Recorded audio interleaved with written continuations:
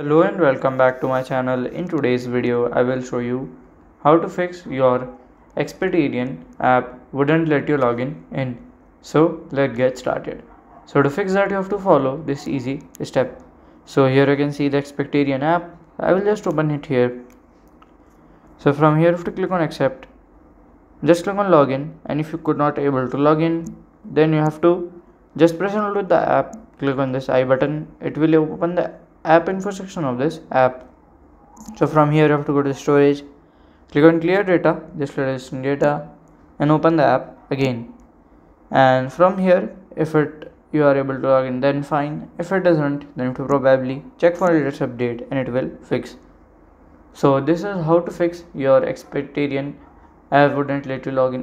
And if you have any questions related to this video, you can let me know in my comment section. And if you find this video helpful, make sure you like, subscribe and share the video. Thank you for watching.